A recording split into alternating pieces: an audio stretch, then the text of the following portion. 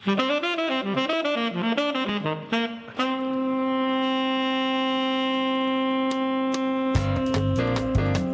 WAMU 88.5 at American University in Washington and broadcasting live from National Geographic's headquarters, welcome to the Kojo Namdi Show, connecting your neighborhood with the world.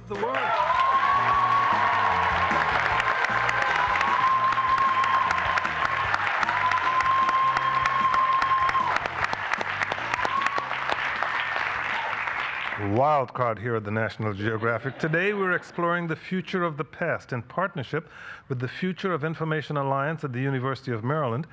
Picture yourself at the Smithsonian Museum of Natural History, face to face with a woolly mammoth skeleton thousands of years old. What if you could get past the barrier and look at the fossils up close, actually touch them and feel the texture of the ancient bones? With 3D technology, you may soon be able to get that close without risking a reprimand from security. As the Smithsonian Institution digitizes its collection in 3D, it's connecting us to the past in a whole new way. People around the world can now go online and explore 3D models of artifacts like the woolly mammoth virtually, and with a 3D printer, they can even create a physical replica of their own. The technology is also creating new opportunities for scholarship, helping curators unlock long-held mysteries within the Smithsonian collection. Here to discuss how digitization is transforming museums and the work they do is Wayne Clough. He is Secretary of the Smithsonian Institution. Wayne Clough, good to see you again. Thank you, Kojo. Glad to be here. Thank you. Guenter Waibel is Director of the Smithsonian Digitization Program Office. Guenter, thank you for joining us. It's a real pleasure to be here, Kojo. Nicholas Pyenson is Curator of Fossil Marine Mammals in the Department of Paleobiology at the Smithsonian Institution's Natural History Museum. He is also a distinguished lecturer for the Paleontological Society. Nick Pyenson, thank you for joining us. Happy to be here. As you can hear, we're joined by a studio audience here at the National Geographic Society, but you can join us by telephone. 800-433-8850 is the number to call. You can send email to kojo@wamu.org. How do you think museums can stay relevant in the digital age? You can send us a tweet at Kojo Show using the hashtag FIAUMD, or simply go to our website, kojoshow.org, where you'll also be able to see all the slides that we'll be using during the course of this show. Wayne Clough, many of us still have difficulty wrapping our head around 3D technology, a machine that builds physical copies of 3D designs in minutes, just like science fiction. How does this kind of cutting-edge technology, well, enhance and fit into the work of a 167-year-old national institution? Well, I think it really comes back to, I like to think of the very fundamentals of how museums, and especially a fabulous resource like the Smithsonian, works or should work. And it's a matter of democratization. It's a matter of sharing our great resources in a more extensive way than we've been able to do before.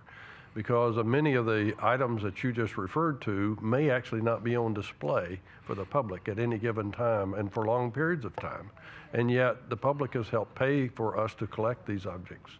So as a result, they deserve to see them, and teachers and students and lifelong learners can learn from them. And so three-dimensional technology gives us a new way to share the fabulous resources that the Smithsonian has.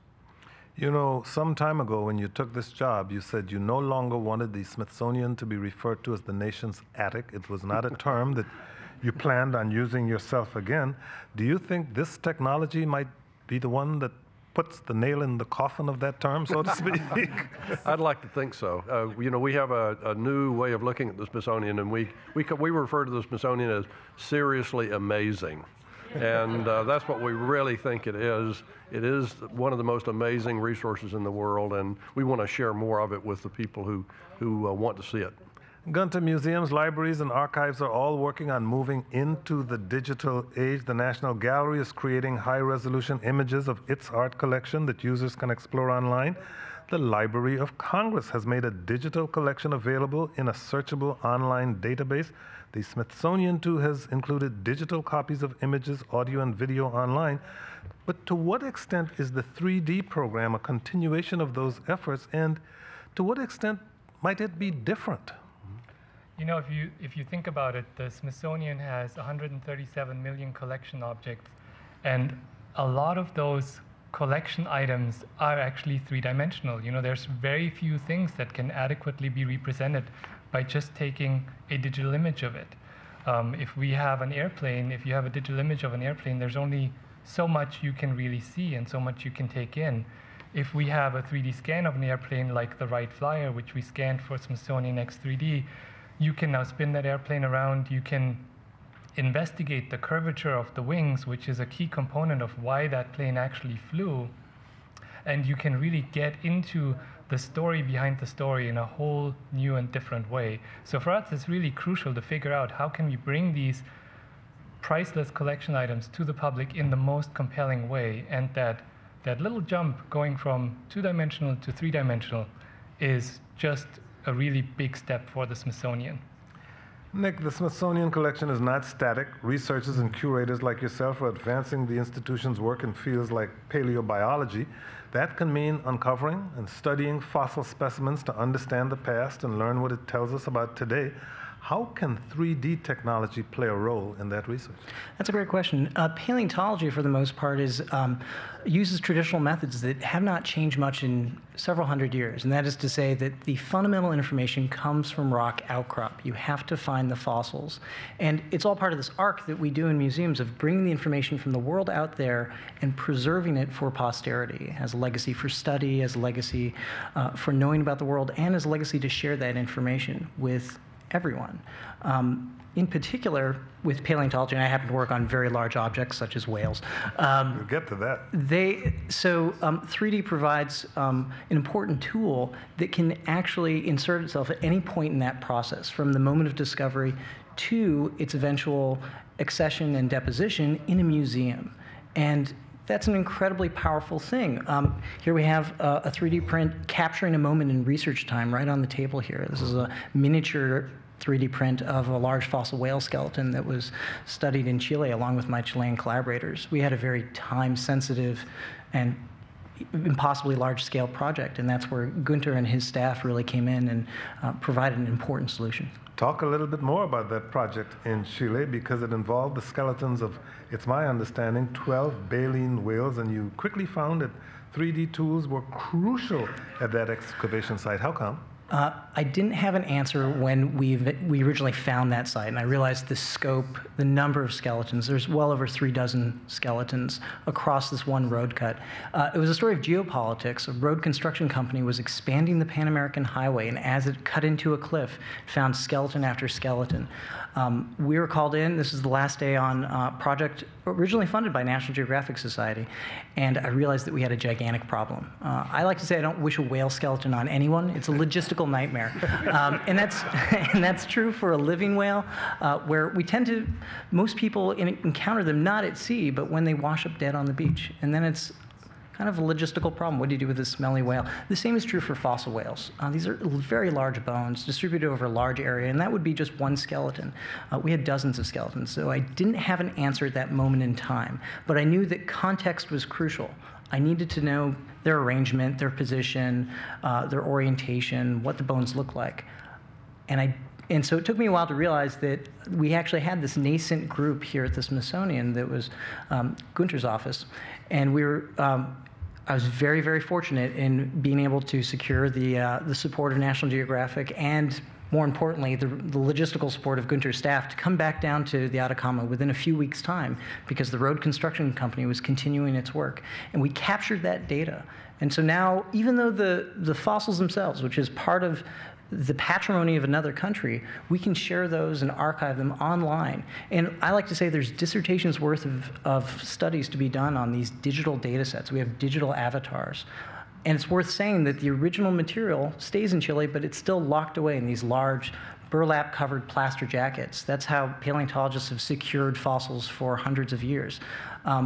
It would take many more decades to actually study those fossils if we were going to do it manually, prepare the bones out from the rock. Now we have these digital copies, like you can see right above us on screen, and you can see online actually today if you go to 3d.si.edu.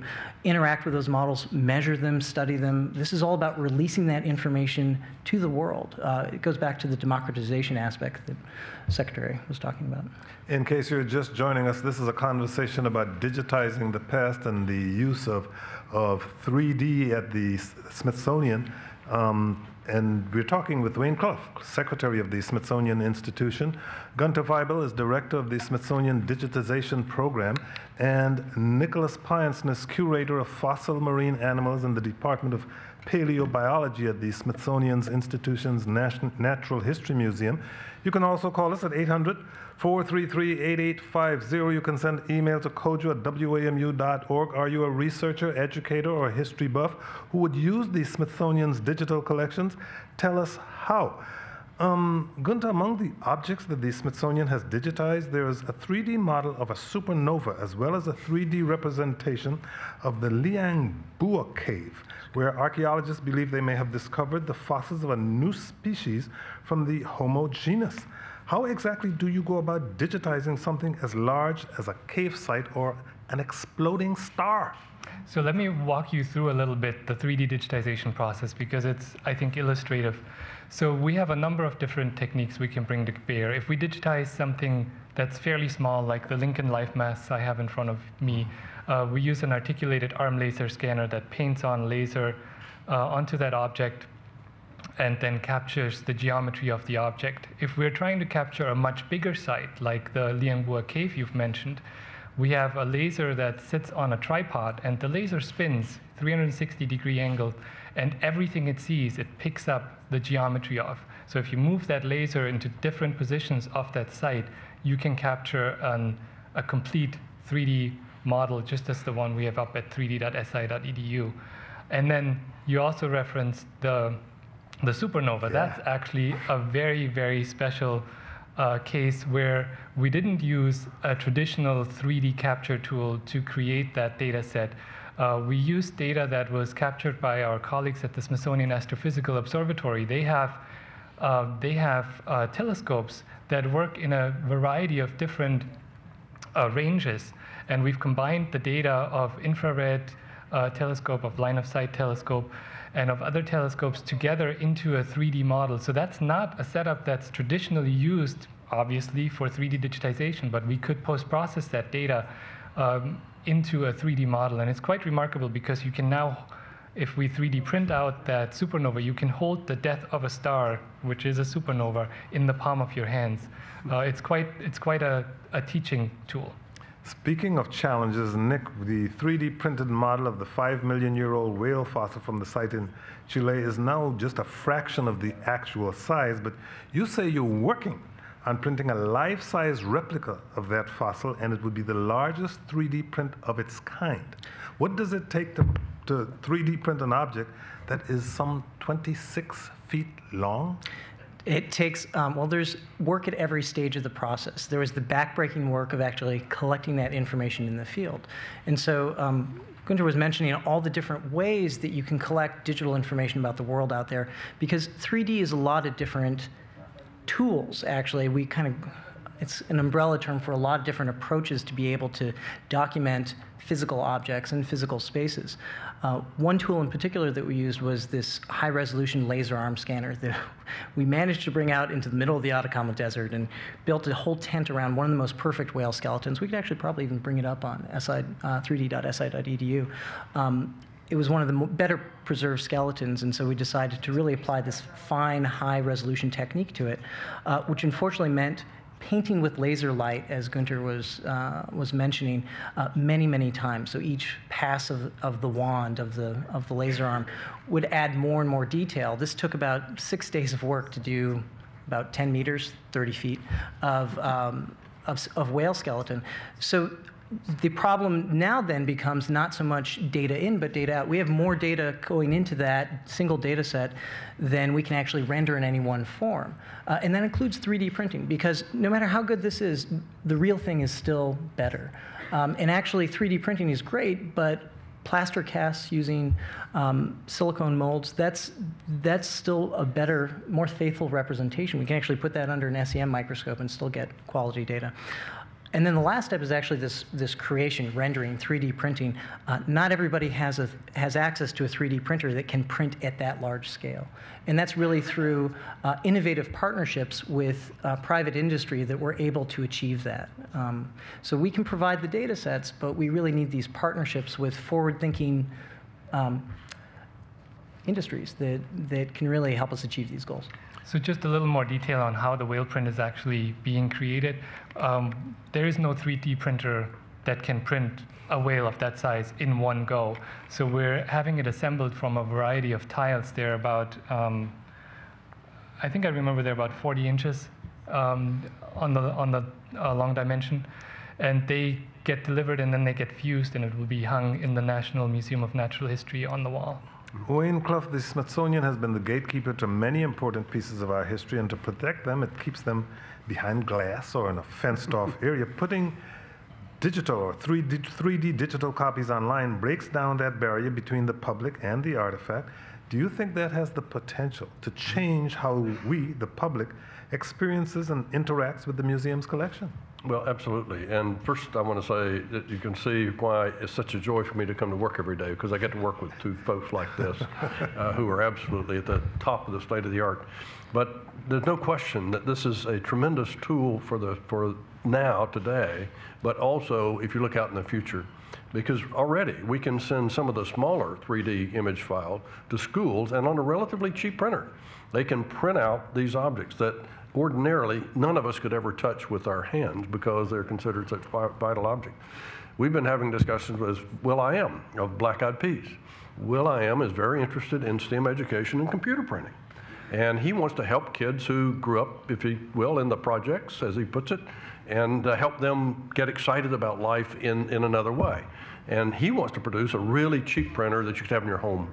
So you can imagine now we can take these objects that have traditionally none of us have ever been able to truly touch or access and share them with people. And Guenter and his folks also have gone so far with other colleagues in the Natural History Museum to work with the Native American tribes who have objects that nobody can touch, and in some cases funerary objects which will get buried. And they have given us permission to make 3D copies of these. Then they can take them back and share them with their, with their own people, and see them where they ordinarily would not see them themselves. And so it's become a tremendous tool for education, a tremendous tool for people to respect their culture, where they came from, and who they are. I'm glad you mentioned young people, because we have students here today from the Barry School, which is partnering with the Future of Information Alliance. They're with us, and you can probably expect to hear them before the microphones pretty soon when we come to our question and answer session. First, we've got to take a short break, but we're still inviting your calls at 800-433-8850. If you're interested in what the Smithsonian is doing with 3D digitizing, you can also send email to kojo@wamu.org. What do you think you can learn from a digital copy of a historic artifact? What about a 3D printed replica? Would you still want to see the original in person? You can send email to kojo@wamu.org. If you have calls, stay on the line. We will get to your calls. You can also go to our website, kojoshow.org, join the conversation, and look at the slideshow there. We're coming to you live from the Grosvenor Auditorium at the National Geographic Society. I'm Kojo Nnamdi.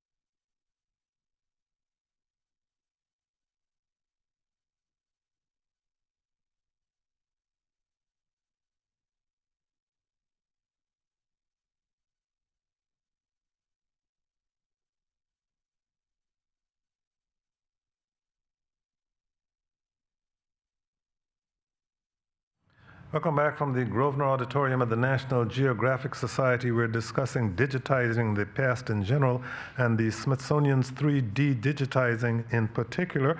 We're talking with Wayne Clough. He is secretary of the Smithsonian Institution. Nicholas Pyenson is curator of fossil marine mammals in the Department of Paleobiology at the Smithsonian Institution's Natural History Museum. He's also a distinguished lecturer for the Paleontological Society. And Guenter Waibel is director of the Smithsonian Digitization Program Office. And you can call us at 800-433-8850.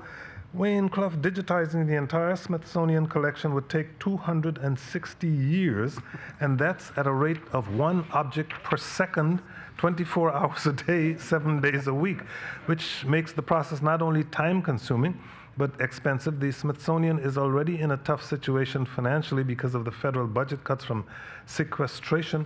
How will the Smithsonian find the resources to continue digitizing its collection? Or we got an email from Janet who says, just how much does digitization 3D cost? Does the Smithsonian have adequate resources? Where's the funding coming from, especially in times of federal budget cuts? And is there a way for members of the public to contribute to the effort? Well, the answer to that last one is yes. Yes. I'll get to that in just a minute. But clearly, yes, we have some budget challenges on our federal side of our budget, but we're very fortunate to be a trust. And that means we have a private side of the Smithsonian. And so one of the ways we approach this is by building partnerships and also finding willing donors and donors who are very excited about the things that we're doing.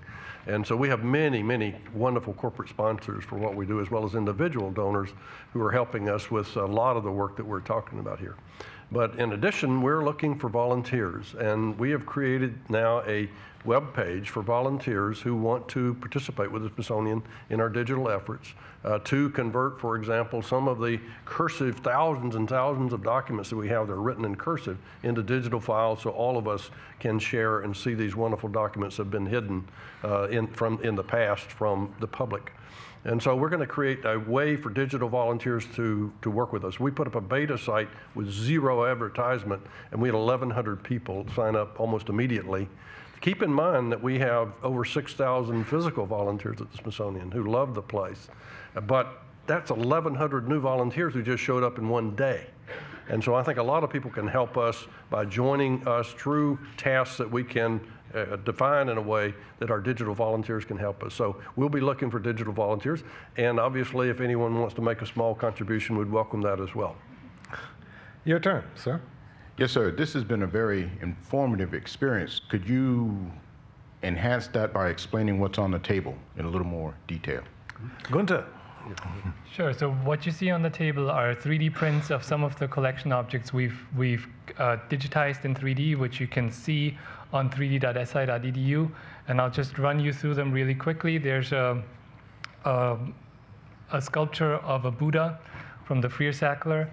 What you see here is a fairly small printout. This would originally be about 6 feet tall, so life size.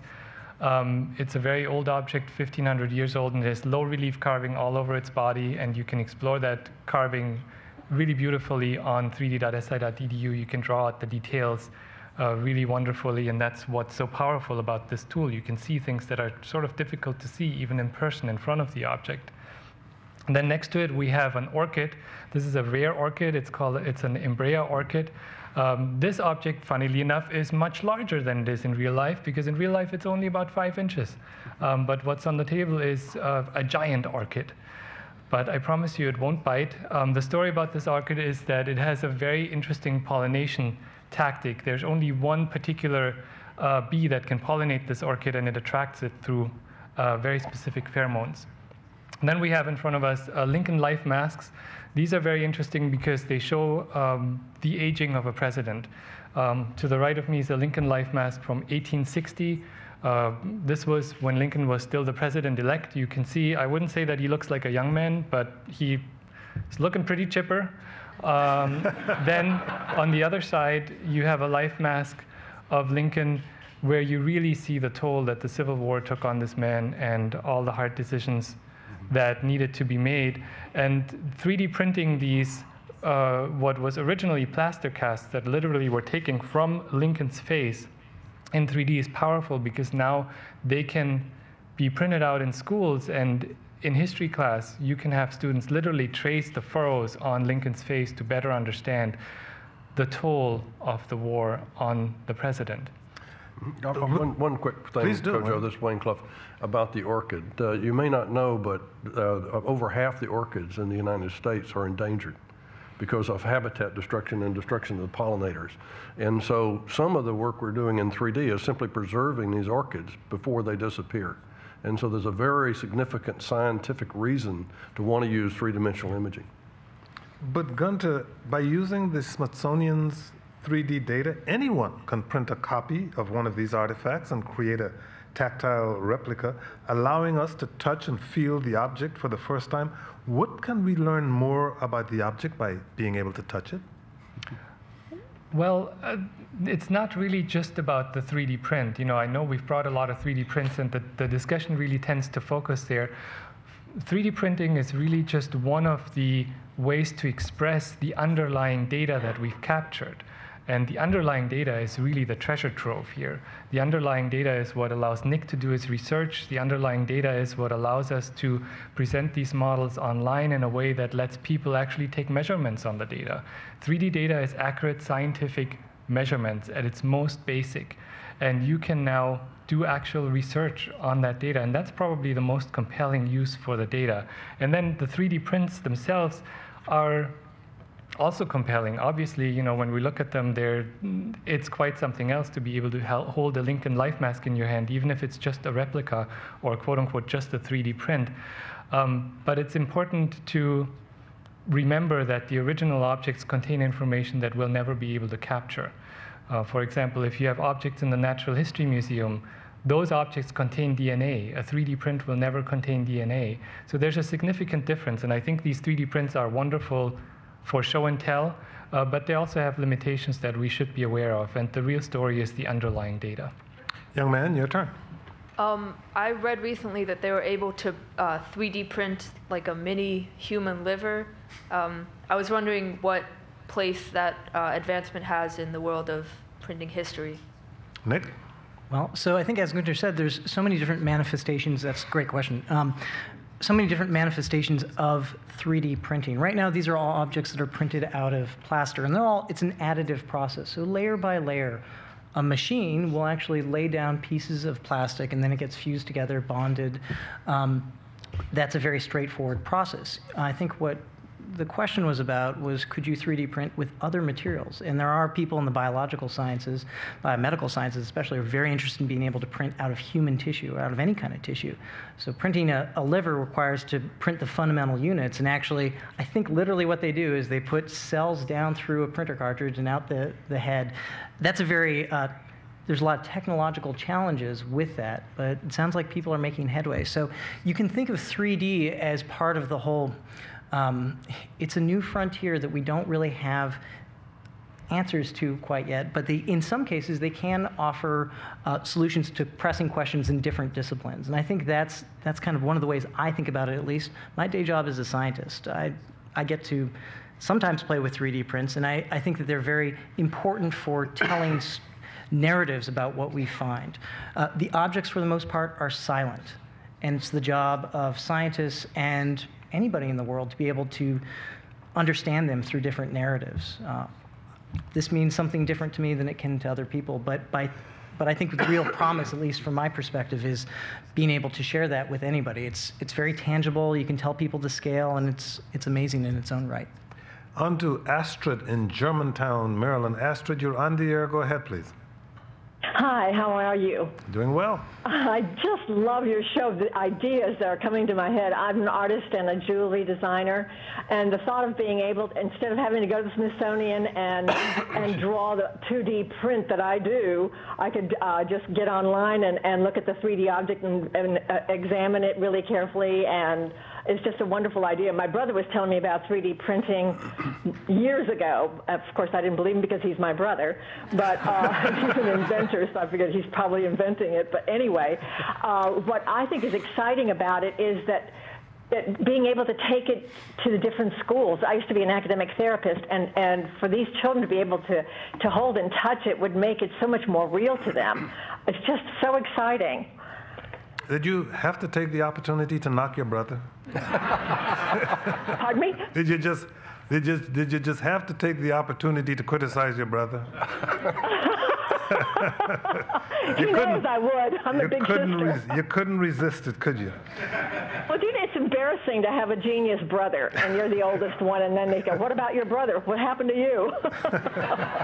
Nick, while many audience members have stepped into the Smithsonian's Museum of Natural History and explored fossil collections, they might not realize the work that researchers like you are doing behind the scenes of these exhibitions. Could this technology provide new opportunities for the public to understand how the Smithsonian is advancing research in science and history? Sure. I'll speak from the perspective of my museum, which is the National Museum of Natural History.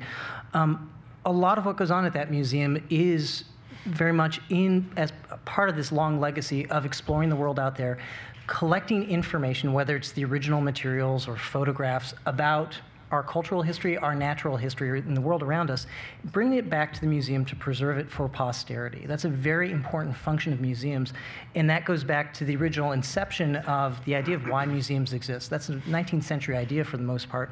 And here we are in the 21st century trying to justify the continued existence.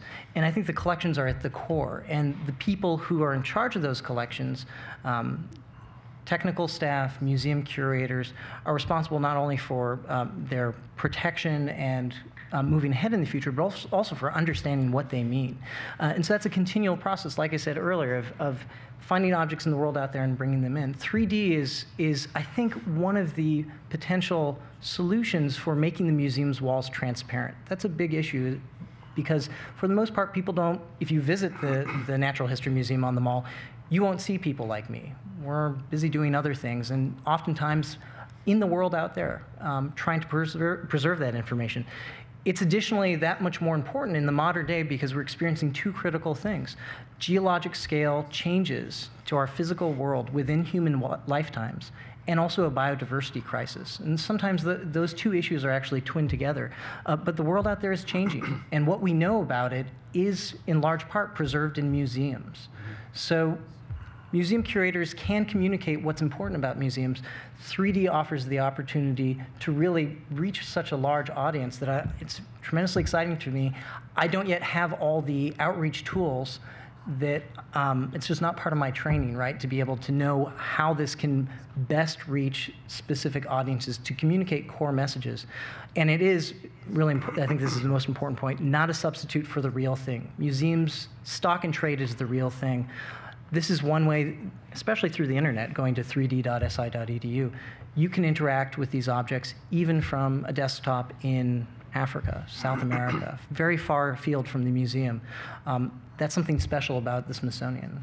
And I think the other side of this is that just stepping beyond 3D technology for a moment, we have an app, for example, called Leaf Snap, L-E-A-F-S-N-A-P, and that was developed some of our scientists working with the University of Maryland and with Columbia University and the National Science Foundation. And it was originally developed so you could take a picture of a leaf and identify a tree when you're out on a field trip, whether you're a student, teacher, or just a lifelong learner. Well, they've added an option now where you can tell us that you took the picture. And once you tell us that, you become part of our citizen science corps, because we now know where that tree is. And we're mapping the ranges of trees because of volunteers sharing their information with us. So this is a new side, I think, of the digital technology. It's going to let people participate in our creative processes. And that's a more exciting part. That's really, it comes back to the seriously amazing thing, the things that Nick and Guenter do. You'll be able to see the inside of it and get more involved and more active in that. Well, I mentioned that we had students here from the Barry School, which is partnering with the Future of Information Alliance. Well, they're about to take over. Your turn, young lady. I was wondering, what else do you plan on making with the printer? Guenter. All right. So in terms of 3D printing, again, it starts with capturing the information of the objects. And what we've done to date is really launch a collection of objects that sort of show the huge gamut, the huge variety of collection objects we have at the Smithsonian. So we've captured things that fly, like a whale, the right flyer, as well as the bee that pollinates that that flower over there. We've captured things that swim, like a whale and like the gunboat Philadelphia. And all of those very diverse objects, working on those has helped us tell the story that 3D digitization is really meaningful in a museum context. And now we're taking a step back and saying, okay, we've now shown how this can have an impact on the museum and how it can really help us revolutionize what museums can do in terms of accessibility. But the thing we don't really know yet, and this is crucial, is how to do this at scale. We know how to do individual objects, and it takes us quite a long time to do them. Something small like the Lincoln life mask maybe took half an hour to an hour to capture, and then it took a couple of days to post-process. Something like the whales in Chile obviously took a long time to capture, and then the post-processing could be many weeks. And we now need to figure out if this technology is this important to the museum, how can we ramp that up, and how can we not just do dozens of things, but how can we do hundreds, thousands, tens of thousands of things? And once we're able to do that, then our selection process can be very, very different. One of the things we could focus on in the near term are the objects that are laid out in Richard Curran's new book, the History of American 101 Objects, Smithsonian Objects. And that's a natural way that we've already done selection on what's the most important in our collections, what are the objects that really tell wonderful stories. And so we're going to talk about whether we can capture some of those objects in 3D. Got to take a short break. When we come back, we'll be continuing this conversation on digitizing the past and the 3D digitizing that's taking place at the Smithsonian. But you can still call us, 800-433-8850, or if you happen to be with us in the Grosvenor Auditorium here at the National Geographic Society, just plant yourself in front of a microphone. We won't have a great deal of time when we come back, but we'll try to get all of your questions and comments. The number again, 800-433-8850. I'm Kojo Namdi.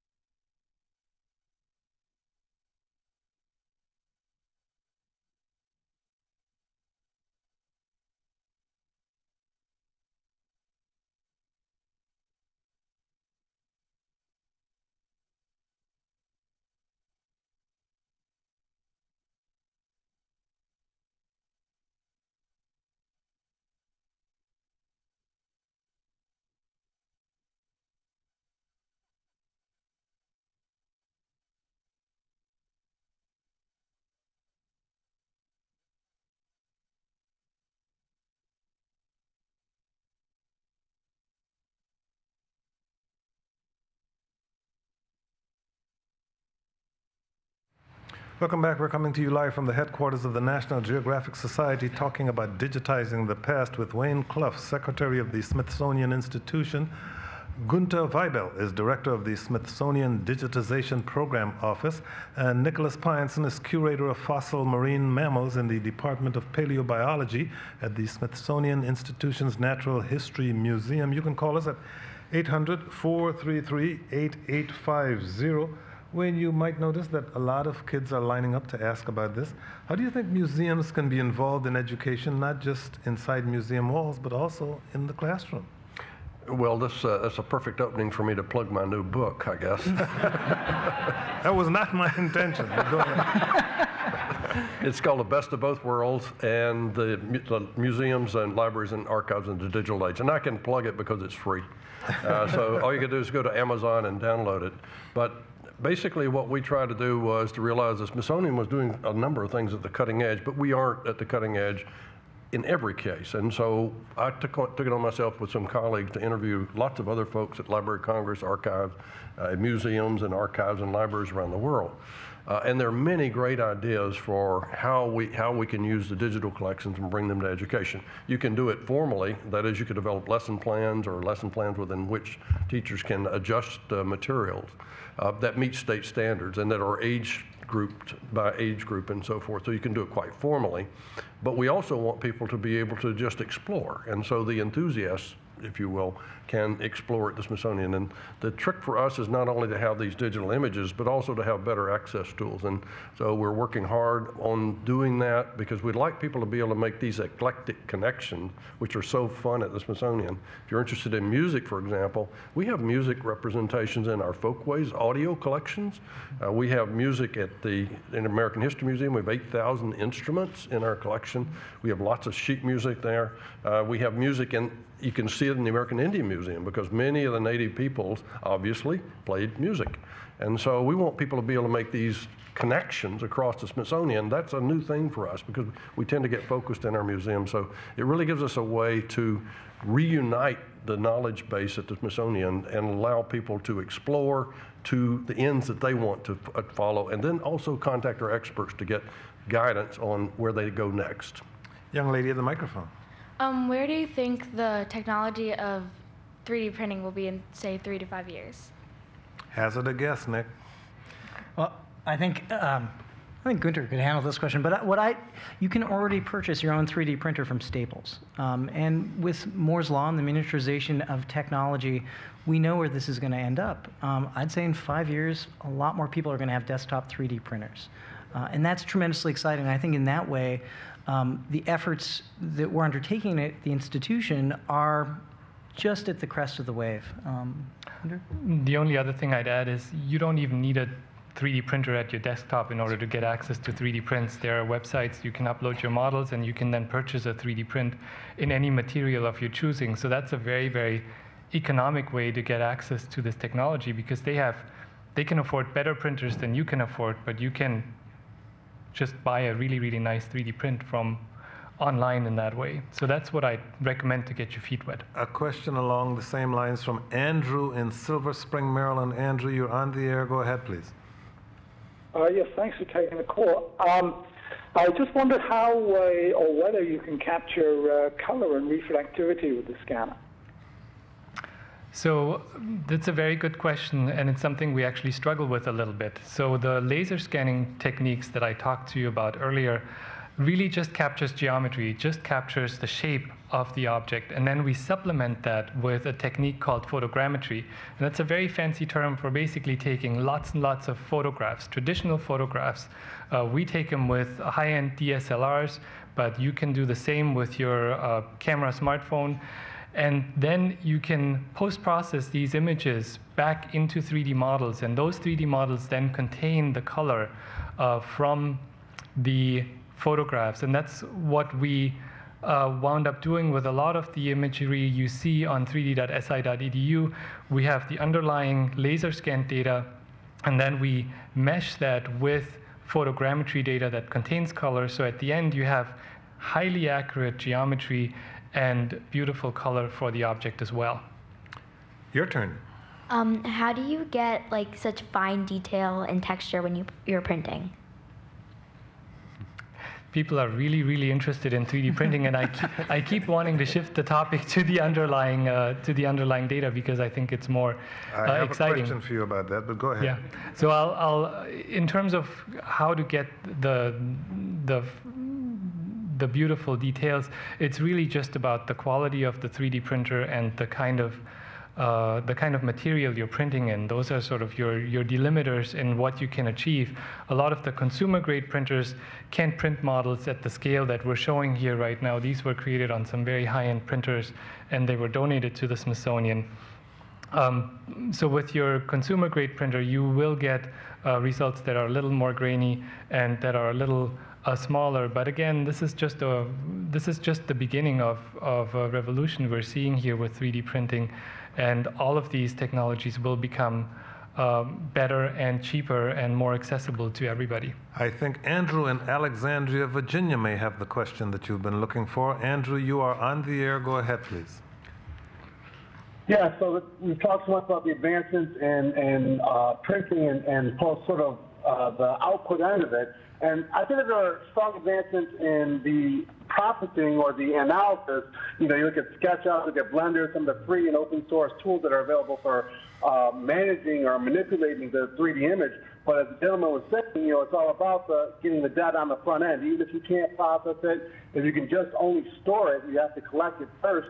And so what are the advancements that are coming in the realm of collection, especially in particular in regards to average, everyday human beings having access to collection mechanisms and being able to, you know, create their own 3D database of objects? The scanning and collecting of data before the printing process. Yeah, so if you want to get your feet wet in scanning 3D objects, it's really easy to do. There are free apps that you can download that can help you do this on your smartphone or on your tablet. Again, the process is called photogrammetry. You take many, many images of an object. If I had my smartphone on me, I could re-digitize Lincoln's life mask right in front of me, and I could do it fairly quickly. I did this the other day at a party and astonished people by capturing a little Russian doll in 5 minutes.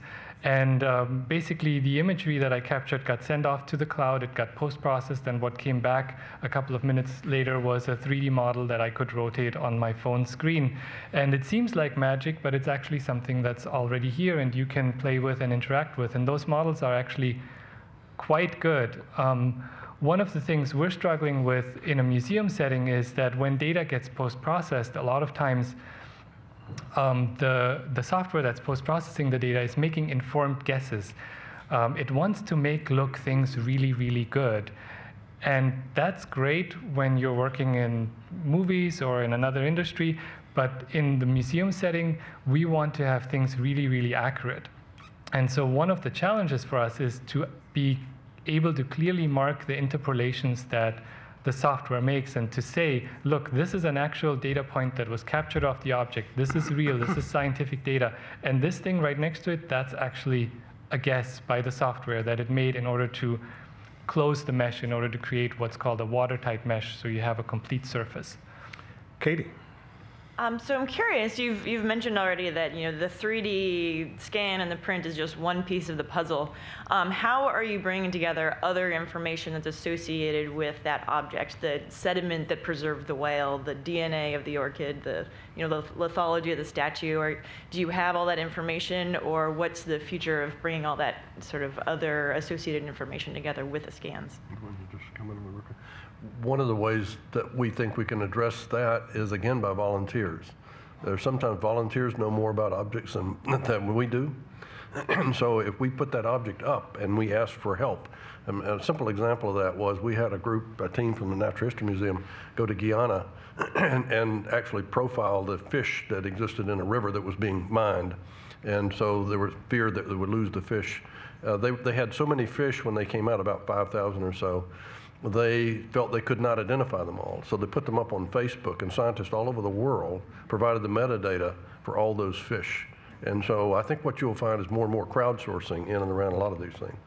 And just in terms of the 3D data we're providing access to right now online, one of the features of the 3D Explorer is that we allow curators to create tours of these objects. So for the cosmological Buddha, for example, which we have up here on the stage, the curator created a tour where you can see the 3D model and rotate the 3D model, but at the same time he's showing you other imagery of comparable sculptures, so you can understand, oh, that missing hand that I don't see on this sculpture anymore because it got lost to history, that's what that hand gesture would have looked like. So we're trying to recontextualize the objects with additional information and use the 3D model as scaffolding for storytelling.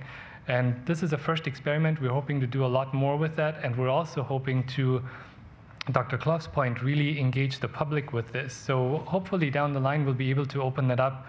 So for example, school children can, instead of doing a book report, they can create a tour of a 3D module and point out all the different aspects of it that they find intriguing and interesting, and they can use it to tell stories. Speaking of school children, we're going to have at least one disappointed school child, because I'm afraid we're out of time. We won't have time for your question, but I would encourage you to buttonhole one of the panelists right after we're through and ask your question anyway. The panelists: Wayne Clough, Secretary of the Smithsonian Institution; Guenter Waibel is Director of the Smithsonian Digitization Program Office; and Nicholas Pyenson is Curator of Fossil Marine Mammals in the Department of Paleobiology at the Smithsonian Institution's Natural History Museum. He's also a distinguished lecturer for the Paleontological Society.